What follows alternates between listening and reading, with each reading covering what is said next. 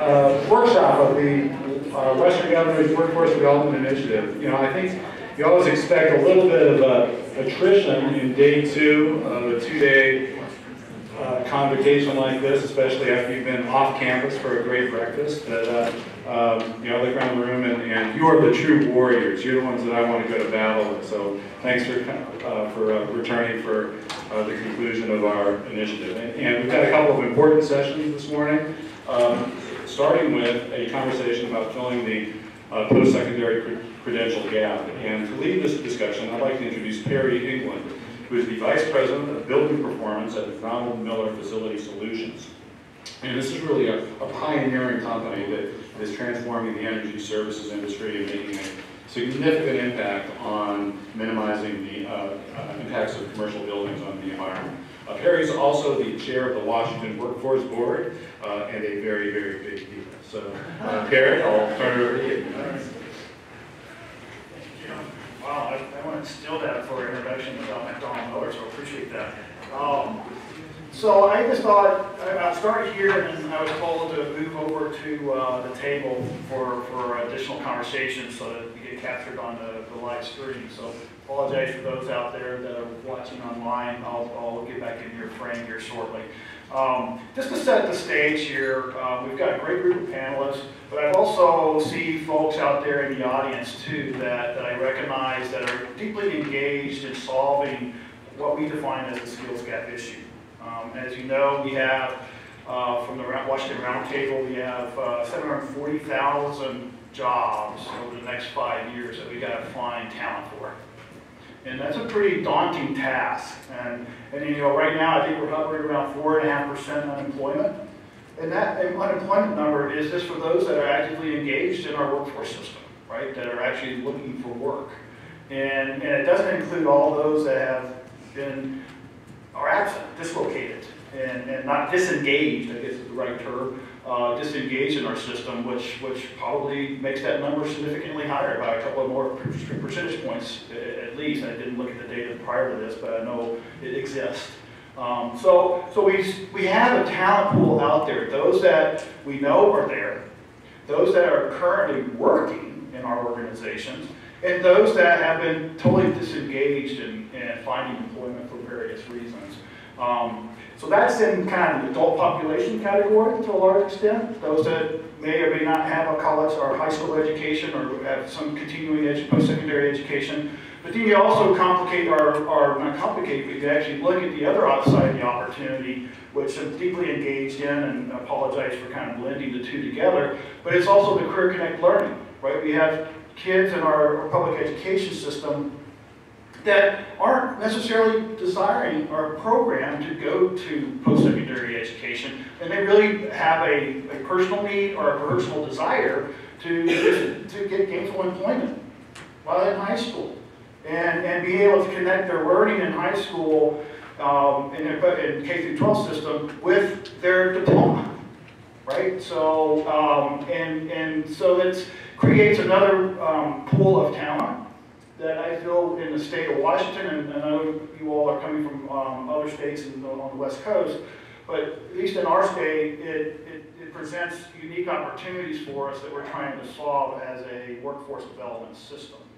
So with that kind of as a general context, I know this session until about 10:45 is intended to really focus on that adult learner. And we've got a esteemed group of panelists here that have a way further depth of experience and success than I do as focusing on the adult learner and what the different organizations are doing to address that opportunity. To start, what I thought I'd do, just to set the ground rules of your engagement with us, is to make sure that you understand that once we get through these introductions, it's going to be your opportunity to engage with our panel. All right, so we're not going to wait to the end to take 15 minutes of questions. We're going to do questions throughout this entire 45 minutes to an hour that we have together. Is that fair? You all ready for it? You got that breakfast burning in your belly? You need to burn some energy? All right, that's good, because we're going to do it here. We're going to do a sprint. I've asked the panels to prepare, their professional backgrounds and experiences, so you have context of where they're coming from, as well as their business, whether their entity, whether it be a non-governmental organization, NGO, focused on education, or an employer like Juan down at Amazon and what they're doing at Amazon to address what they define as the opportunity. With that context set, I've asked them to expand the professional and business perspective into how they're defining the skills gap issue from their perspective and what their respective organization is doing to solve that opportunity or to solve that problem that they've defined. So with that, we're going to start, I think we're going in this order, right, with Christina first. So Christina? Awesome, thank you so much. Well, I will try to live up to that introduction. So my name is Christina Brown. I'm Director of External Relations with the Lieutenant Governor's Office, and I manage the Lieutenant Governor's higher education portfolio. And so just because what you're working on here with workforce development and reengaging adults is so directly relevant to the initiative, or one of the initiatives that the Lieutenant Governor is working on in our office in higher education, called the Complete Washington Initiative, which is an adult re-engagement higher education program that comes at the issue from both workforce perspective and socioeconomic mobility perspective. And usually when I introduce this program, I come at it, I try to give a little bit of statistical context, but I know that I'm surrounded by a bunch of the experts from whom I got those statistics, namely the Washington Student Achievement Council and the Workforce Board. So I thought I'd go light on that, give you guys a little bit of a sense of where our office comes into this work at all, how we fit into the state, and sort of what the initiative looks like and what we're hoping from our office for the future of the Complete Washington Initiative. So the reason that our office has become involved with this is the Lieutenant Governor has made expanding access to the college pipeline one of the three main pillars of his office, the other two being economic development and international relations and veterans and disabilities employment. And so we, in our office, there are a couple different ways that you can go about expanding the college pipeline. And the reason that we, in this initiative, have focused on adults, there are a couple of reasons. One,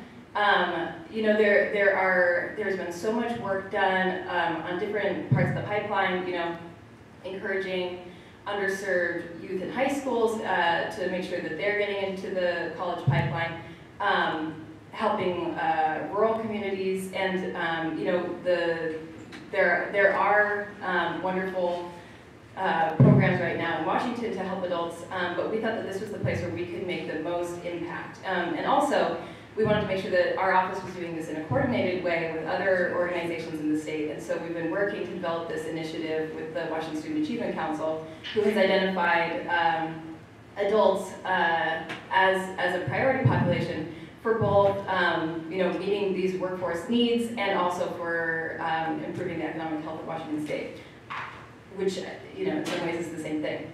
And so the other two reasons that we decided to focus on this is because the adult population is they both have a strong need in the state themselves to access higher education and therefore to have access to better jobs. And also the need in our state from the employer side is pretty stark. And we found that to be statistically true and anecdotally true in our office. So I'll just share with you a couple of statistics that I think that many of you are aware of. But 97% of the good jobs that have been created since the Great Recession have gone to bachelor's degrees holders. We know that having a bachelor's degree or having a post-secondary credential significantly increases your economic resilience. If there's a loss of job, you are much more likely to have an opportunity to get one after that. And in Washington State, the workforce needs are pretty stark. We are rated as one of the highest, most highly educated states in the U.S., but that's not because you know, we have this beautiful equitable map of higher education in our state. It's because we import lots of highly talented, highly educated workers to meet our workforce needs. And so right now in Washington State, as so many of you know, there's a huge gap between the supply of bachelor's degrees and the demand in workforce, particularly in healthcare and computer science. The last piece of data that I read on this was that in Washington State, the supply-demand gap between computer science, or in the computer science industry, is 146%, is the gap between credential workers that we're producing and the demand from the workforce side. So that's the data that you know, hits us. On the other side of it, anecdotally, it's been so clear as well. You know, the Lieutenant Governor, as part of his economic development work, we've been going on these statewide tours of statewide economic development tours. We've traveled to probably, I think we're at 14 different counties, mostly rural, to meet with constituents and to meet with business leaders to talk about workforce needs, find opportunities for job growth. And these stories are the ones that we see constantly. You know, it's the worker who is a fourth generation logger who has had a good job until he was injured and now all of a sudden, you know, is on workers' comp. Or it's the fishing town in Grace Harbor where, you know, people have a huge barrier to education because, you know, the main road floods every couple of weeks. And they have broadband, so they have access to online education, but they don't have any way to get to Grace Harbor College, that kind of thing. So that's how that's, you know, sort of hopefully not too long of a version of how we got here and why we decided to put together this Complete Washington initiative. And so the goal of the Complete Washington Initiative, working off of the Washington Student Achievement Council's priorities, because like I said, we want to be as coordinated as possible, is to conduct outreach and to deliver, to reduce some of the barriers to education for some of the 300,000 adults in Washington State who have 1 year of college but no degree. And so right now we are in the development stage of this initiative, and we are putting it together in coordination or in collaboration with the Lumina Foundation, and we are developing partnerships across the state. I've been really encouraged by how ready so many in Washington are to work on this same issue. And one of our first partners, of course, has been Western Governors University, because we see the online delivery model as, you know, essential to reaching these adults who may have, you know, they're place-bound, may have cost issues, may have careers that make it difficult to go to a physical location to get their higher education. And so as we put this together, you know, our primary purpose is to launch a pilot program starting next year that includes an online delivery model, partners with additional institutions of higher education as well as employers to get at both the socioeconomic side of this for individuals and then also the workforce needs in Washington State. So. Rich? Thank you very much. Do I push this down? Yeah, I think I pushed down. Okay. So thank you, Perry and Christina. So I prepared some points to describe in some manner briefly how WGU Washington, Western Governors University works.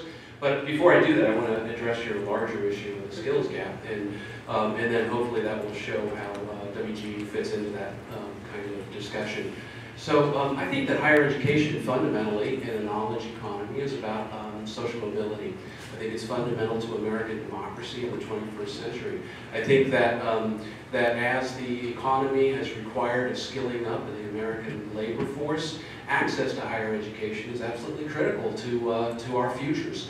When I think about my father, I think of a guy who graduated from the U.S. Navy in 1946.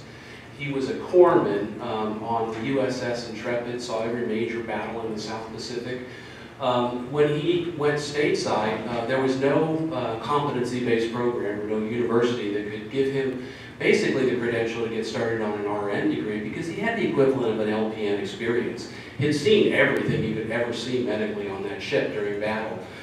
So, you know, when we talk about that generation, we have World War II vets who came back and built a manufacturing economy. My dad got a job as a salesman, which resided on the backbone of the American manufacturing economy.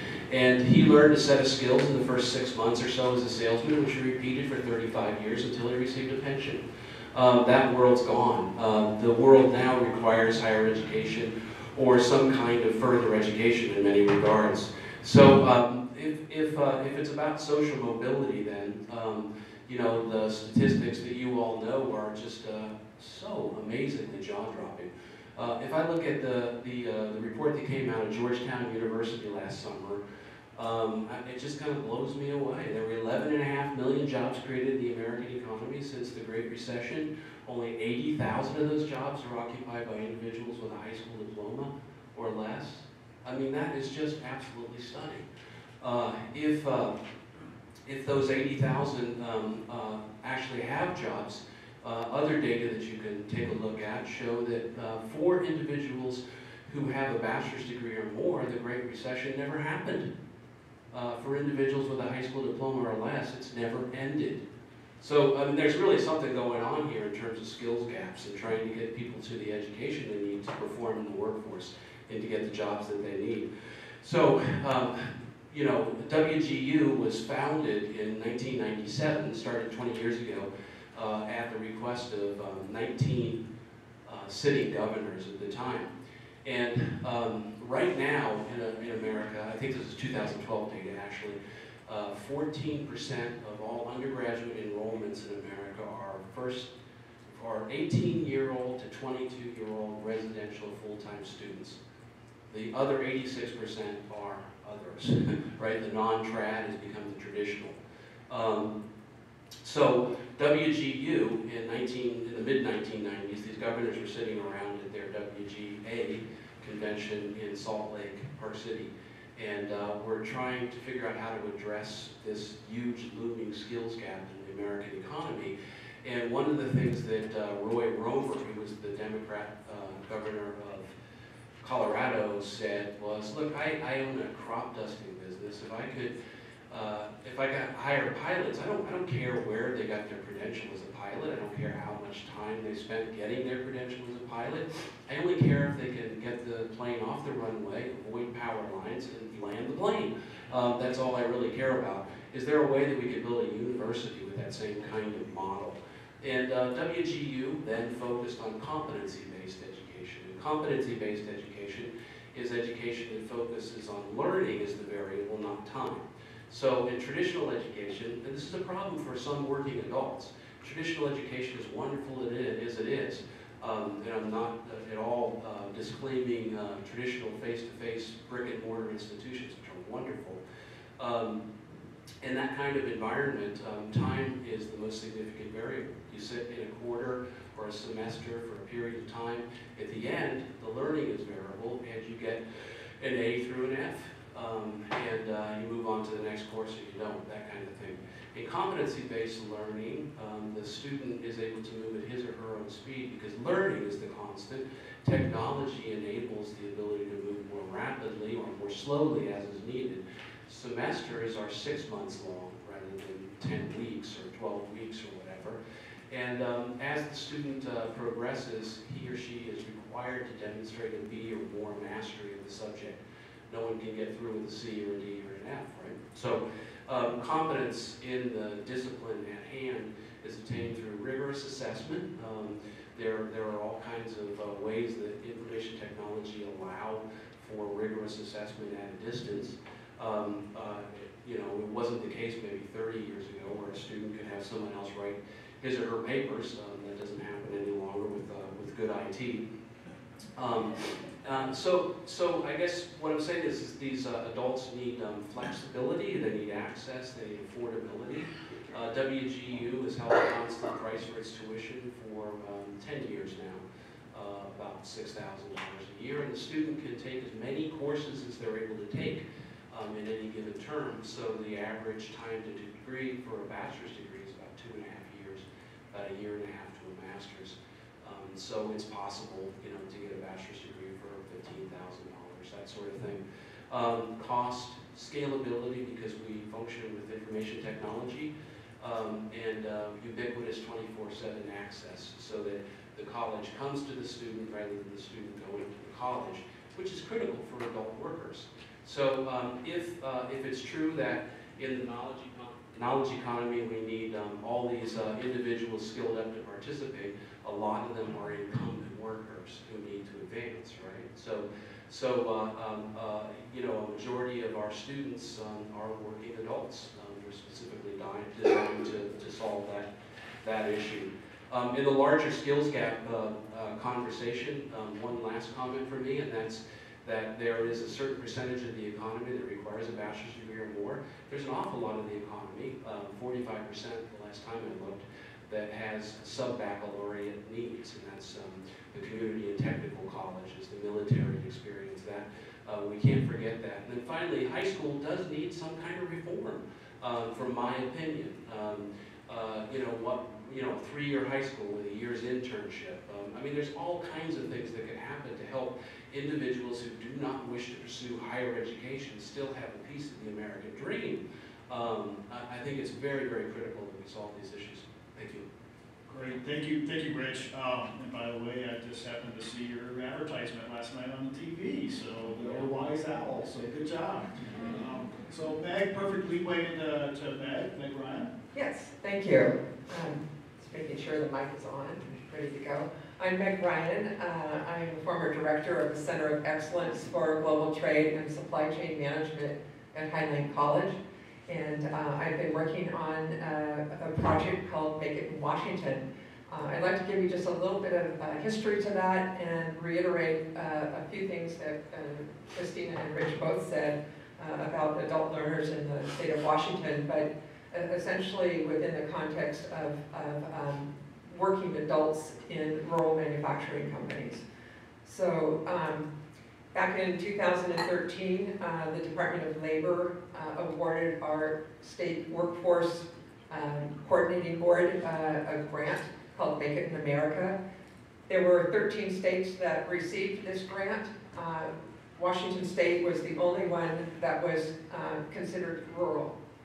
All of the other ones would have a focus that was more urban, where access to community colleges or universities was a little bit easier. We have, 39 counties in the state of Washington. At least 31 of those were designated as rural. And so what Christina was saying was that we don't have that evenness across the state, and yet we also display a tremendous amount of diversity in terms of manufacturing companies that provide goods and services that are akin to an urban environment, and yet they also lack some resources and access to those resources that urban environments are able to achieve. So the focus of the Make It in Washington, and it was coined that to give it some local, and resonate with the locals, was to provide actually kind of a two-pronged approach. One was some business consulting as well as education and training. So I guess my question today, and I'll try and answer it, but I'll pose this question: how do 3 federal agencies, 3 state entities, and 4 institutions of higher education enlist 155 students for over a year to 2 years to get an education and bring that back to the manufacturing companies to increase capacity of those manufacturers? the focus in terms of the specific training had to do with supply chain management and logistics. It was thought that if we could help these companies increase capacity and move those goods and services out of the rural areas, that they would flourish.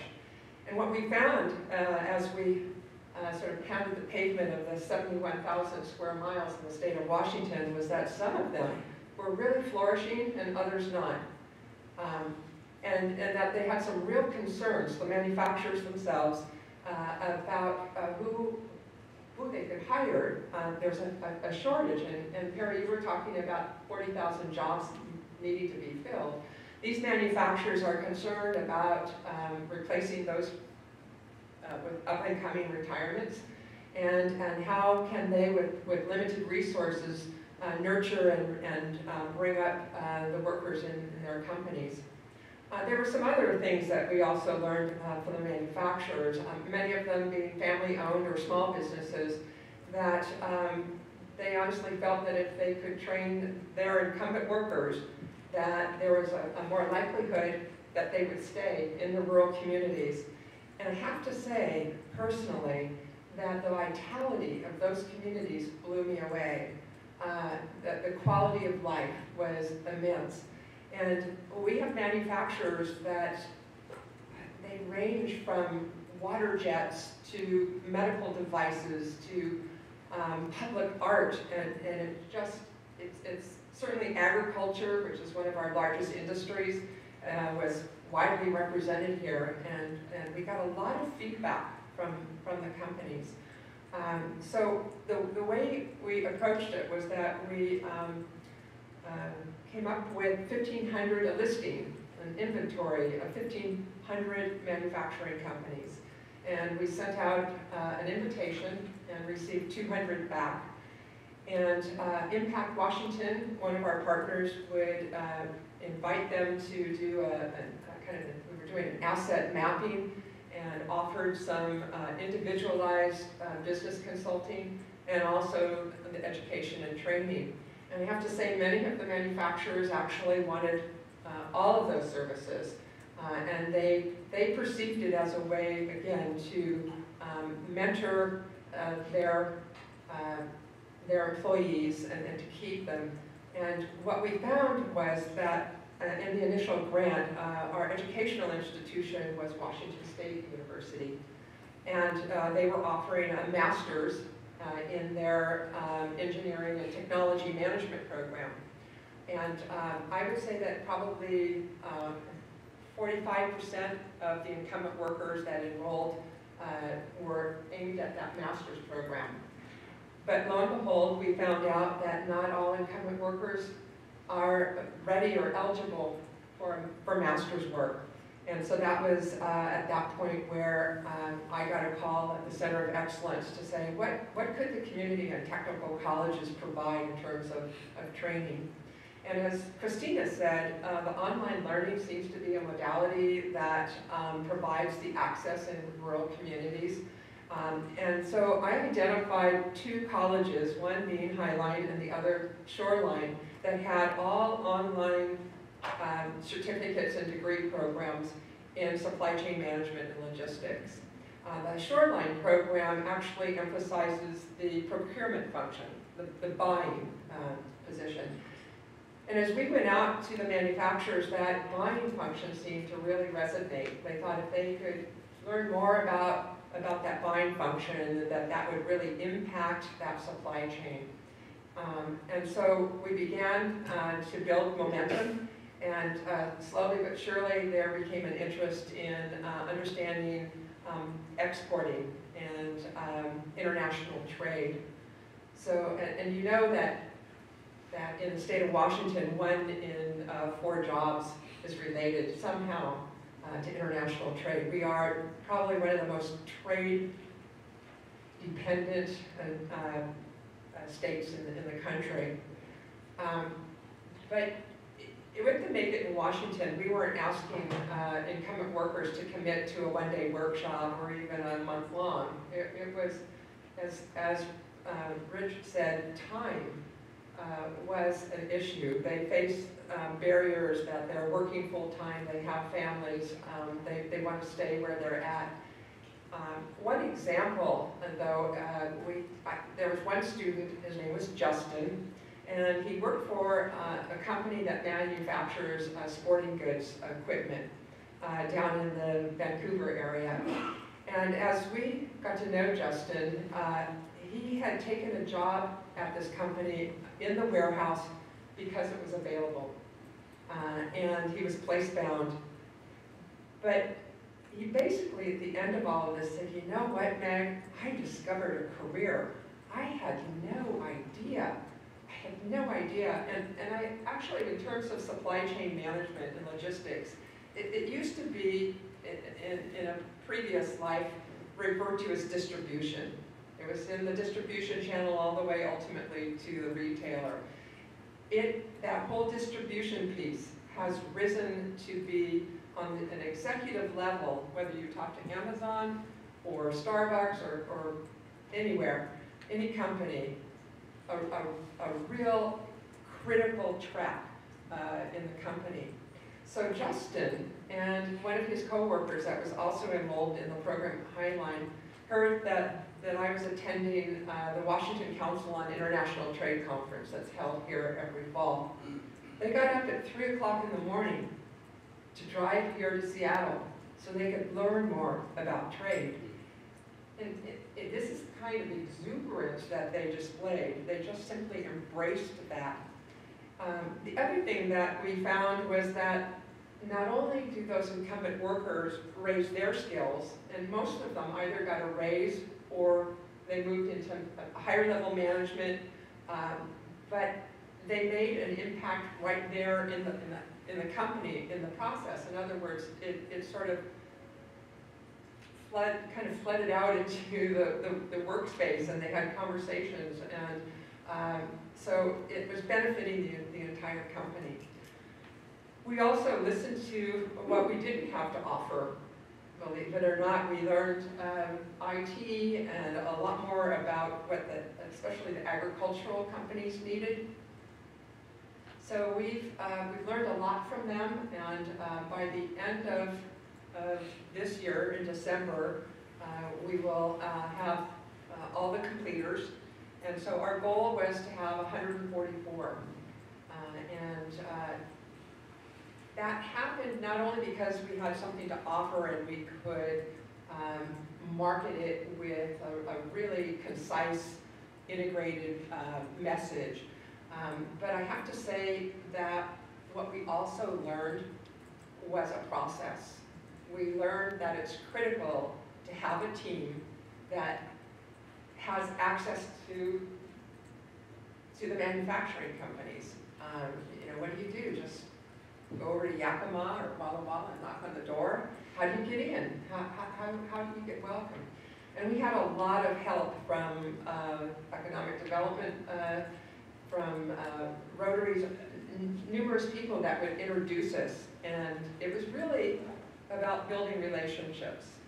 And as far as the schools were concerned, the kind of coordination that's needed, for example, so there's an incumbent worker that wants to take a course or a certificate program at either of the colleges, then what happens?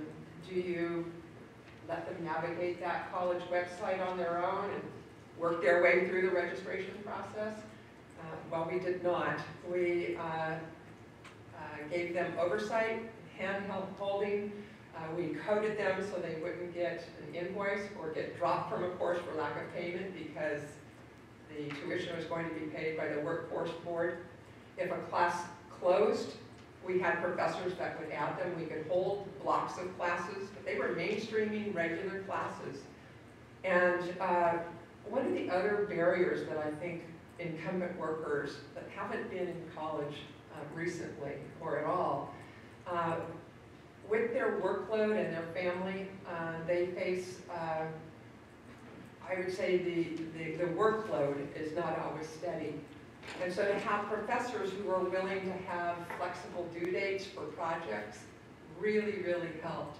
So you don't need to have a center of excellence in your state. that you do need to have some sort of educational facilitator who knows the system.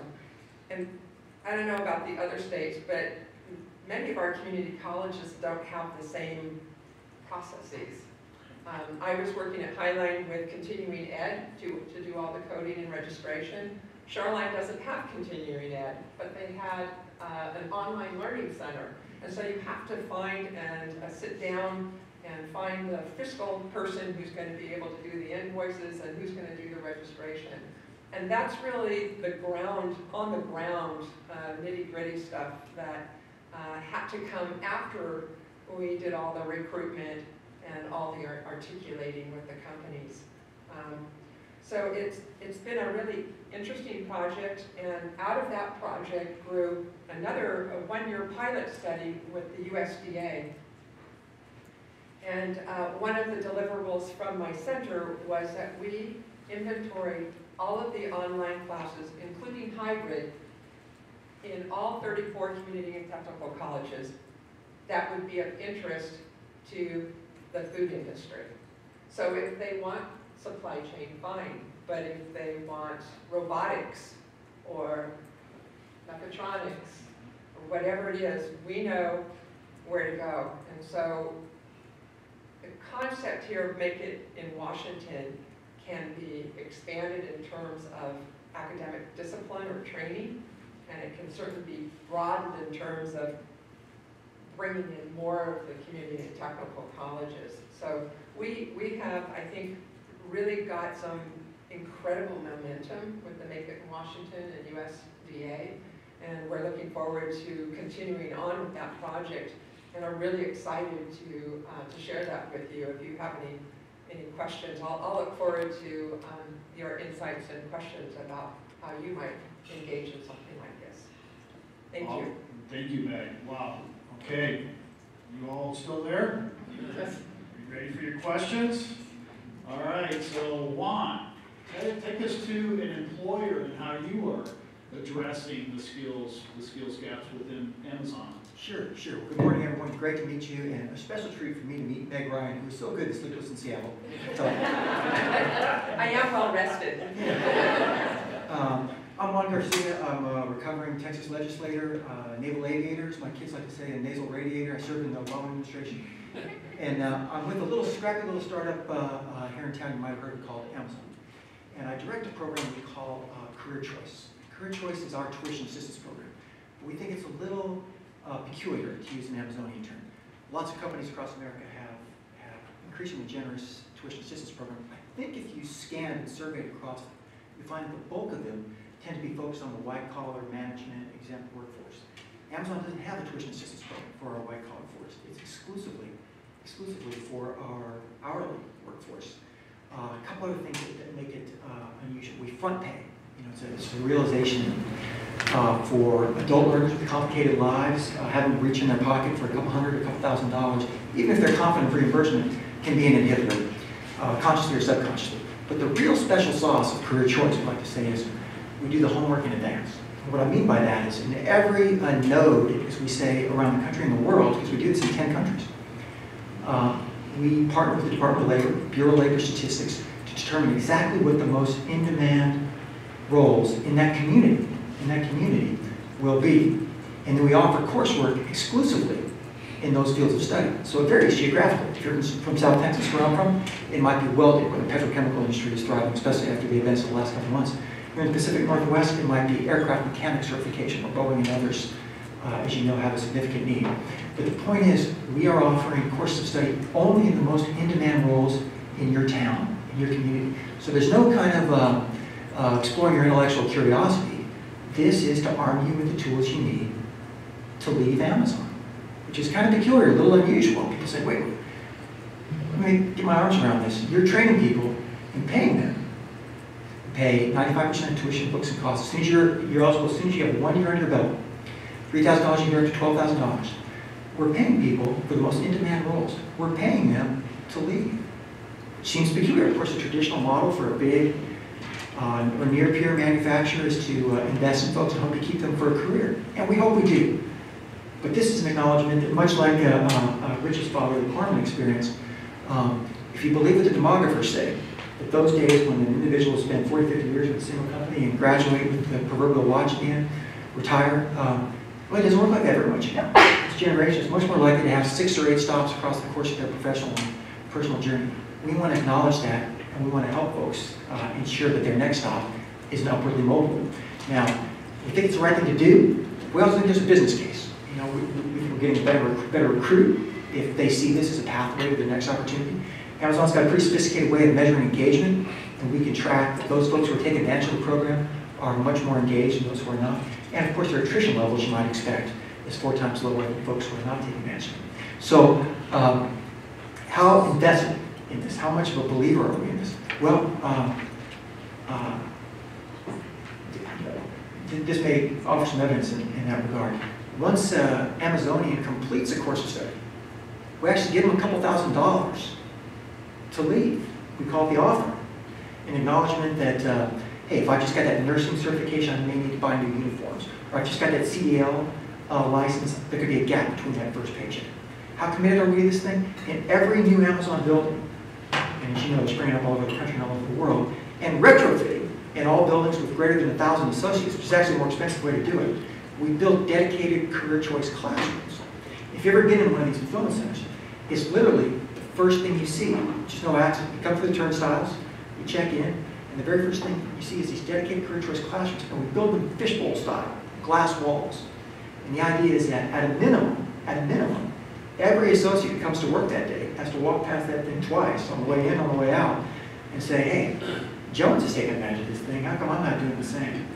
Now, to this group of leaders, I think the part that might be most beneficial is there's, without a doubt, a part of this is that's targeted at young people wrestling with what to do after high school. At breakfast tables across America this morning, moms and dads had conversations with sons and daughters who, for whatever reason, college isn't an immediate offing, resources or readiness, but they want to move out of mom and dad's house, and they're looking for an opportunity. They got health care, and the top line in their resume, and the Amazon case stock, and sock away money for school. And for 75 years, those conversations have focused around things like the GI Bill, which maybe Rich's father took advantage of, or my friend Navy SEAL Doug Munn's probably took advantage of. I think it's the best legislation that happened in the past century, but it's not for everyone. We think this is the GI Bill without the GI. So we think this is a draw and attractive for those young people who are recruiting moms and dads as well. But for this group, to me, the most compelling example is when we see adult learners who life circumstances conspired against them after high school. Now it's been 5, 10, 15 years since they've been in a learning environment. They've stepped in the classroom. And life's got complicated, right? They've got the proverbial golden handcuffs on of making rent and taking care of kids. So what these classrooms do is allow folks to, we schedule, bring in faculty from community colleges, from vocational training centers. We schedule classes before and after shifts. So the idea is you don't even have to walk outside your car. So instead of having, I think, a pretty unrealistic expectation that someone's going to finish their shift, go pick up a child at daycare, make soccer practice for another one, and make it across town to a community college and park, and make it on time for class, that's a pretty heavy lift. We bring the classes to them. Now in some fields of study, they can do the whole curriculum right there in the building. CDL, which is wildly popular, life-changing compensation. We can do the classroom portion right at the Amazon Classroom. Many times we can do the driving portion, these big Amazon parking lots. The whole thing is done in 10 weeks if you change your life. For others, like the nursing certification or computer-aided design or the IT fields, you might ultimately have to make your way to a lab on campus. But to allow folks, what we find is to allow folks to step back into the learning environment among the comfort of their peers, at their workplace, with all logistical hassle removed, is a great facilitator. And without being too dramatic, the most compelling, we have 14,000 Amazonians across 10 countries who take advantage of this program so far, is to see someone take that huge psychological step across the chasm and say, the learning part of my life isn't over yet. This is not my terminal rank. I've always had an aspiration or dream. I think this is the way I can get there while still paying the bills and making money. That's great. Okay, well, I've got a load of questions, but I'm going to hold mine for you. All right, so questions for the panel in the audience. Yes, up here. Lauren's going to be running around the room here, it looks like, and I can help out too. Hi, Bill Simons from the Global Pathways Institute, and I'd like to direct my question to the employer on the panel, Juan, and I wanted to set a broader context. I mean, Amazon is, I think, the fastest growing company in America, if not the world. I think you added over 100,000 employees in the past year. And I was wondering if you could give us the context of, and of course, your bidding for the second headquarters, I think. You heard about that? Yeah. Well, we were surprised yesterday that Spokane was among those who applied, in addition to the more than 250 other cities. But, and you're going to create 50,000 jobs with that. So looking at the, all these jobs you have to fill, what are the skills gaps you see in terms of, the jobs where you find the biggest problems? And related to that, yesterday we spoke a lot about the value of internships and apprenticeships. Microsoft, for example, hires, I think, over 3,000 interns every summer. To what extent is Amazon using that strategy? Great, thanks for the question, Bill. Let's see. Look, there will always be a insatiable demand for SDE, software design engineers. Those folks are, we can't make enough of them, and we're not alone in that. But the reality for Amazon is the growth has been so exponential. And to give you a sense of how exponential it's been, I've been aboard, I left the Obama administration, I've been aboard for 2.5 years. I'm told I'm in the upper quartile, upper 25% of seniority, that the growth is just that fast. So to fill those buildings with often a couple thousand associates per building, we've gone to what we call lights out hiring. There's actually no interview. There's a cultural assessment done online, a background check, and we put folks into training and let them have their crack at it. To your point, we've always drawn a line at a traditional high school diploma or equivalency degree, but once we get folks in the door, we think we can train them from there. So the skill level required for the overwhelming bulk of Amazon jobs is entry level, but a program like Career Choice maybe comes in, and we'd like to think returns them to their community if they choose to do so, with the most in-demand certifications and degrees possible. And the last piece I had is that we're so committed to this program that Jeff Bezos has chartered my team to say, hey, take this across the country, take this across the world, and tell any company that's out there with a significant hourly workforce that if they think this program could do for them what it does for Amazon in some variation, we want to share it with you. There is no cost, there is no charge, there is no hook. Here's our playbook, here's how we administer it, here's our labor market studies, here's our relationships with the schools. We think this is the future of the American workforce. And ultimately, we get to a place where we build this ecosystem across the country where folks can come in, max out their engagement, 3 or 4 or 5 years, whatever works best for them and their family, leave with a new degree or certification to a new role that they're equally engaged in. We bring a new cadre behind them. We build this thing out across America. Thank you. And thank you for the question. It was a great question. I have a question that I just got to ask here. I see representation from Association of Washington Business, Gary Chandler back there, who really is focused on a lot of the rural businesses and employers across the state. We've got another major employer, Walmart, here that's engaged in our first in the state of Washington, which is really focused on retail sector as an industry sector, and Walmart Foundation was so kind to invest in that at the Snohomish County to really build out that retail model. Very similar to the Amazon model, Juan, but really focused on that front end sales, store sales type of thing, as well as other lodging industry is part of that, I believe, right, Debbie? And so I guess the compelling question is, how, sitting on the workforce board perspective, I'm always challenged with this, okay? So I don't know if there's a real answer here, but there's so many people, we're all here, right? And we are listening and learning, right? And we see these opportunities to engage our adult learners as well as our youth.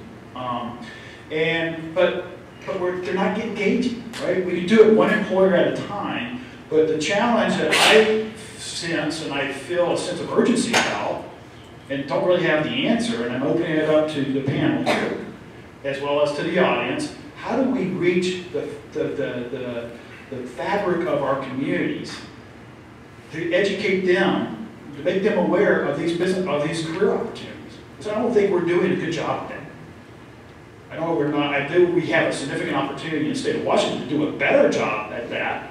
And it's really kind of more of a systematic approach. So what is your experience there as those that are here up on the panel, maybe as educators, maybe more so because you may have more insight and research in that particular topic. And I also turn it over to the audience in case you have the magical answer that I'm seeking to find. Anyone want to take a first stab at that? Meg? Sure. It looks like you're Sure, I'll anxious. take it. I thought maybe Kristen was going to step up there. From my experience with the Make It in Washington project, I'm going to go back to relationships. As we went out to the manufacturing companies, we sat down with them and really had to educate them on the opportunities. And I don't mean just the availability, but a deeper understanding of the whole process. And I think we had to do a little bit of selling in terms of having them understand what's in it for them and how it's going to benefit them. Why should they take the time to do that? And I have one quote I wanted to share from one of the participants. This is from one of the owners. Our business has been helped by the federal grant program called Make It in Washington. We gained important insight into the core values of our business, and specifically the area of operations and that needed attention in order to address various business risks. Being a small business, we did not have easy or affordable access to consulting services, nor did we recognize we needed it. And I would reiterate that also for the education and training. They're on the ground working hard, keeping just the day-to-day operations going. And to contemplate an exporting plan or other things really needed some convincing. But it's through that building of the relationship and also tapping into folks in their territory that they really know and trust, and that gave us the credibility to even have a conversation with them. So it's building that network, and what we're finding now is that the Center of Excellence drew in a lot of the community colleges that have programs in the food industry, and they're getting together. So there's some things that are happening after that to help coordinate all of that. But we have a process. The only thing I think that is exactly right, that outreach within the community is a huge part of it, and then also sort of shepherding people in that process. But it's true that that's really hard to scale because it's basically one-on-one like coaching, counseling, mentoring, whatever you want to call it. So that part is hard. But the other part of it is outside of outreach is creating a new value proposition that actually does get at some of these barriers, because people aren't just not going to college or pursuing post-secondary education, out of stupidity. It's because they don't have, it's too expensive, it's too difficult to get to, they have childcare needs, they have career needs. So I think it might still be a patchwork approach that gets at each of those barriers, but that's why something like what Amazon is doing is so useful, because it does get at one of those barriers. And one of the things that WGU is doing gets at the affordability and the place boundedness barrier. So I think it's both sides, the outreach, and then also in a very concrete way addressing some of the barriers that are the main reasons that people aren't attending. So there's a jewel in 34 different communities around the state that cover all 39 counties, and it's called a community or technical college. And I think that I'm a former community college president. I was president of Columbia Basin College in Pasco, in the Tri-Cities, and we were at our best, and always at our best across the system, when we are engaged with employers. When employers come to us and they say, this is what we need, can you help us do this. And it requires a little investment time on the business side and investment time on our side, that sort of thing. But boy, you know, there's just tons and tons of those kinds of successes in terms of workforce development.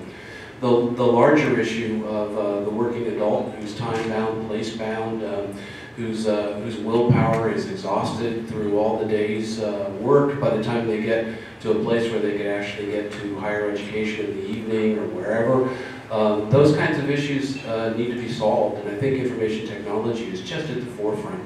And just at the beginning of that kind of revolution.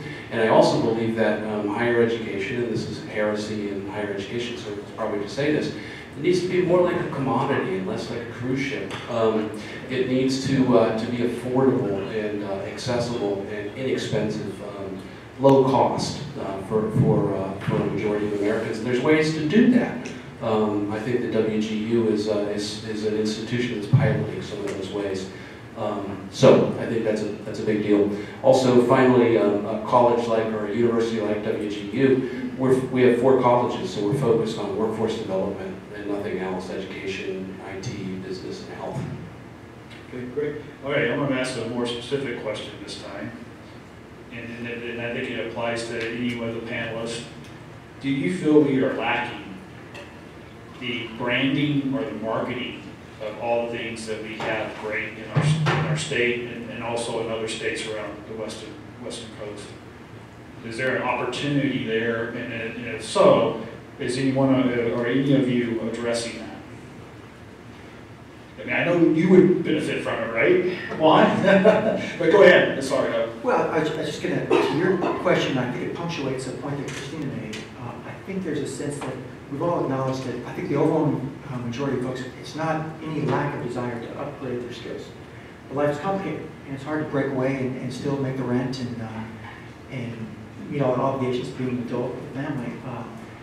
And one thing I want to make clear was that our experience as we open source career choice, including, you mentioned someone was from Walmart, worked with my counterpart with their dietary, and they had their own version of this as well, is that this model doesn't require being a 500,000 person company. Some of my favorite adopters are small mom and pop outfits. There's a little outfit down in San Diego, California. They do adventures, they surf tours, teach people to surf. They call themselves Surf Me to the Moon. But they have a little call center about as the size of the corner of this room. That's where people call in and make their plans and schedule their vacations.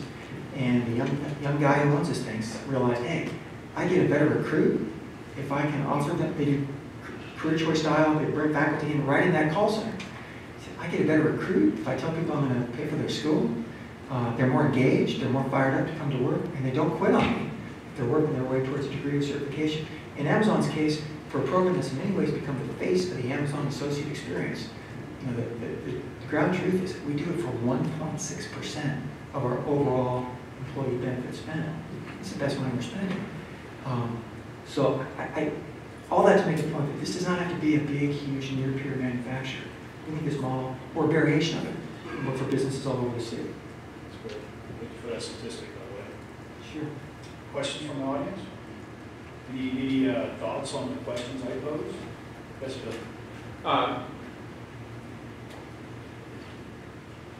So I had a question for you, but also I wanted to address the broader point you raised of how do we address this. We talked about this yesterday in the first panel, that we need to make career development a fundamental cornerstone of our education system. What that means is that talking to every student about what the economic opportunities are. We heard this morning, you know, the speaker was talking about the American dream has died. People don't see economic opportunity. We need to expose all kids to what the economic opportunities are and help them decide what a good career path would be for them. And I think states can help take that, promote that by requiring every student to develop a career plan before they leave high school. Not to say they aren't going to change their mind, but at least they've got some vision for what they're going to do with it. And so I think that's a fundamental thing. From the view of the Washington Workforce Board, what I want to ask you about is we've heard a lot here at this conference about STEM and IT for obvious reasons. But if you look at the reality of the Washington workforce, a lot of people are in the retail industry. A lot of people are in the hospitality industry. I'm not sure exactly what percentage of the Washington workforce is, but it's a huge percent. What are you doing about those sectors? What's your strategy there? That's unfair. You're not supposed to be asking the moderator a question. No, there is a significant amount of effort going on right now, and I see Nova gotten back there with the workforce staff of the workforce board as well, and I believe most of the panels up here has had experience with workforce board, so please contribute to what I'm getting ready to say.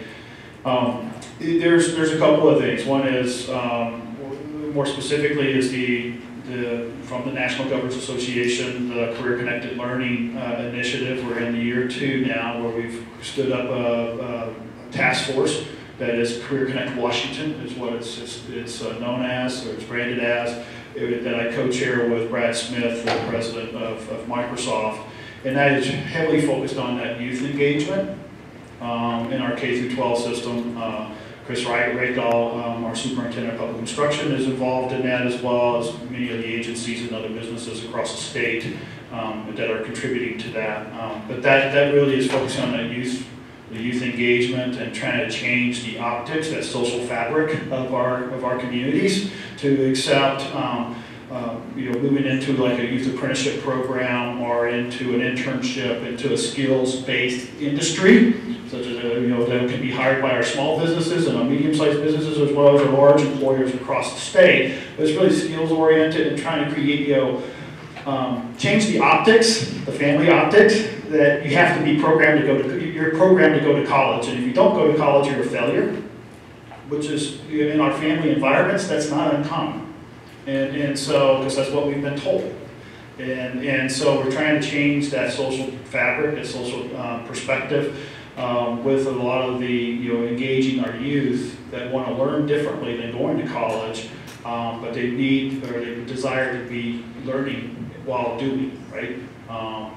And so that's one initiative. It's a big part of our Talent Prosperity for All state plan. That's our from the, I think all of you understand the WIOA and our state planning process that we all have encountered. But that's an integral part of our state plan, is that Career Connected Learning Initiative. And really focused also on the barrier communities, the populations, the disadvantaged populations, the populations with disabilities, the deaf and the blind, and other populations, the military folks. So it's a wide swath of different populations that we're focusing on that as well, both as a youth and an adult learner. Part of the initiative being that IT is an industry sector, and we are focused really on the industry sectors that are been defined by the Department of Commerce. IT is one of those. Agriculture is another. Hospitality and lodging, which is the retail initiative that we're doing right now up in Snohomish County, to really expand that. Because retail does exist. Our services industry, retail and lodging, exists in every community in our state. And I suspect the same is true with all of you, right? They're in the different states. And but it's it's the only industry sector that we've never done a kind of a roundtable industry engaged thinking around how can we make retail and the lodging industry, hospitality industry, sexy, right? And attractive. What are those career paths? Because typically they're perceived as low wage, entry-level jobs, right? I want to do part-time or something that's not a career kind of dynamic there. And so, but there are careers in retail, there are careers in the hospitality industry, and so we're spending time on figuring that out and trying to, again, everything that we're doing at the state level is systematic, right? Right now we've got islands of great success, right? We've got little pockets across the state that have been needs-based, because industry said, I need this worker, right? And a lot of that is in the rural communities across the state. The maritime industry is a great example of that. The aerospace industry with Boeing is another great example of that, where major employers said, you shall do this or else I'm gone. But it's not, as soon as that need dissipates, or that champion that was running that program retires or goes on to other interests, that program just kind of starts fizzling down, right? Because we haven't built it as a system, as a part of our fabric of our system, right? And the funding streams start failing, and then pretty soon you've got institutions like the Moss Maritime Academy down in Tacoma that has a great brand but no curriculum. That's been heavily funded by Moss Maritime, but there's no educators to train the people that they need for their industry. Because that crusader, the lead person that took on that initiative, went and took another job someplace else, and the program fell apart. So we have to look at this at a system level basis, and that's what the workforce board is doing. So I don't know if I think that's kind of really targeted. There's a lot more content there that I'm sure will bore everybody to death, but it's available on the Workforce Board's website, and all the meetings are public, and we welcome your involvement in that. Question? Thank you. I like that you brought up a system approach, system analysis. So my question is, what is the understanding of the panel from all these different programs, these training programs, of what available known research, and I've read through the research that the Workforce Board has put out, it's fantastic. But overall, systematically, what's our understanding of the balance that would optimize Washington State's industry skills needs to keep our industries competitive across the state and the employment needs of the communities between the different post-secondary options, like four-year university, two-year skills, technical colleges, and then apprenticeships? That's a good question. And I don't know that I am going to answer it, actually. So sorry about that. But I will say that from our office's point of view, the reason that we are focusing on bachelor's degrees is because there is so much career-connected learning and apprenticeship support programs. So I don't know what I would leave it to the Workforce Board experts to answer that question as to what's the best balance between bachelor's, master's, apprenticeship programs that would make for a long-term healthy economy. But I just wanted to say that our approach is within this context of all these other programs. So that's where we're coming from. Do you have something? Yeah, I think I feel a little bit akin to Christina. It can be a bit overwhelming looking at it. There are so many choices, so many avenues, that when I think about what a junior or senior in high school is going through to decide, it's not just a question of college or not college or vocational or whatever. There's a lot going on in education that also reflects, I think, what's needed out in industry. You find folks coming to community colleges that already have four-year degrees that are what I would call swirling down. Maybe someone with a four-year marketing degree comes into a community college to get a two-year certificate in graphics so that they can go to work for a communication company. So there are lots of things out there. But I think my response is incremental steps, building on the success of what we have done in the past, and making sure that it doesn't get dropped as we change hands in terms of people leaving, and that mobility within our group that takes on the leadership. This is one of the reasons why building upon the Make It in Washington and the USDA pilot seems to make sense. We already have a critical mass of folks that we've educated. But I also want to say that I come from a background of marketing and advertising as a faculty member. And as I look at the community and technical colleges, and I maybe even extend it to the universities, that a lot of our promotional materials seem really institutional. And I'm yet envisioning right now, if I could show you how the incumbent workers are taking a class from Washington State University, and their professor is on camera remotely in his backyard with his kids running behind him, right? And the incumbent worker is saying, my kids are behind me too, so to speak. I'm at my computer at home. There's a relevancy not only of curriculum, but a relevancy to lifestyle. And I heard that from Juan in terms of how he's talking about the Amazon model, walking past that glass bowl, of seeing that that's part of the culture. And I think we need to really start to focus on that a lot more. There's just one company talking, obviously, but I'll just share that we set a minimum threshold. We want 10% of our folks who's taking advantage of these degree programs at any one time. Questions? I've been in the very back there, and just being cognizant of your schedule here. We got about 3 minutes left. It's actually just a comment in response to the last question. Randy's following with the Student Achievement Council, and we have, for a little over a decade, collaborated with Workforce Board and State Board for Community Colleges on a skills gap analysis. Consistently, we find gaps at all levels, mid-level being apprenticeship, certificate, and associate degree, bachelor's, graduate level. And so we need it all, unfortunately, is the answer. I would say, though, with that it's easier to import people with a bachelor's or master's degree than at mid-level. So we don't see as many people moving in with mid-level credentials. Yes, right here in front. We're doing a great job.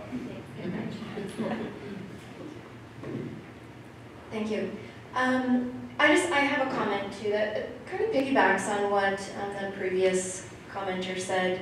Currently in Washington, just in spring quarter, this last spring quarter alone, there were approximately 12,000 registered apprentices who were engaged in community and technical college classes. And something that in our current system, a lot of times the community college or technical college system sees apprenticeship as competing, and I don't see them needing to be exclusive, right? You either do apprenticeship, you're never going to have access to a college degree, or you do college, right?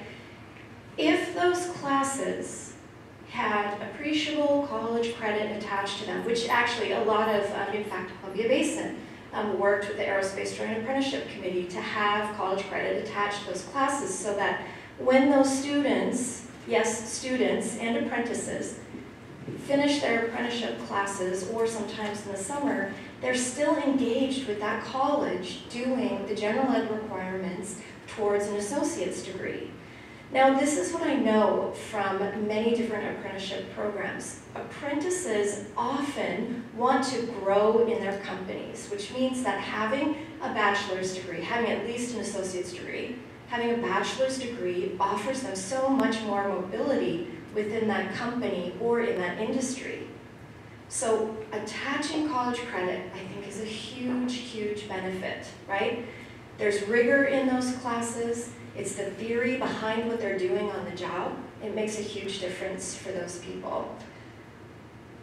The last piece, actually, no, I want to know if you have any comments or thoughts about that.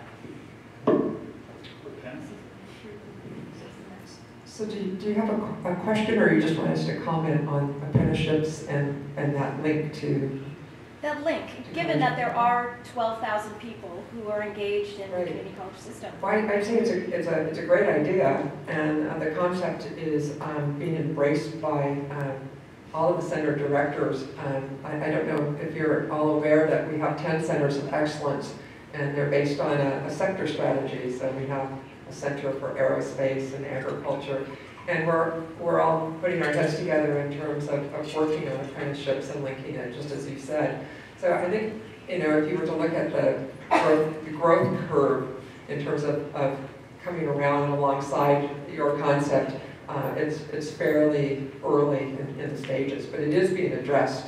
And I think that each of the center directors are looking at linking that within their sectors.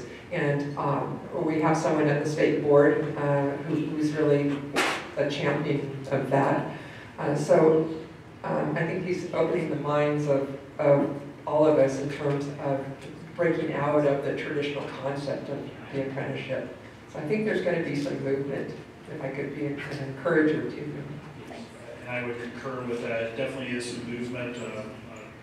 Looking back at Nova here, who's our state board legislative affairs crusader, and that is part of our policy agenda. Part of the work product from the Career Connect Washington task force is to make policy recommendations to the governor for this next legislative session, and the concept of dual credits, so that the student doesn't feel penalized, nor is the school being penalized from a funding standpoint, because the kid is going to the community college versus going to the high school to get their degree, is a big part of our legislative policy recommendations. So it is happening in a meaningful way. We just have to, and I think that's the role of all of you in your state organizations, is to be an advocate for that kind of continuing education and recognition, and not be punitive just because you're choosing a certain path. I'm going to wrap it up now. I'm getting flagged in the back of the room. It is 10:45, if I'm not mistaken. 10:47, actually. Sorry for keeping you 2 minutes late. Sorry, Mark. You told me to keep it on time. But thank you all. Appreciate the engagement here. I'm sure the conversations are just now starting. And I'll be around for a few minutes, but panel, are you going to be around?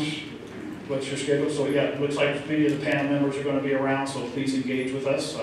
And thank you for your participation. Have a good evening.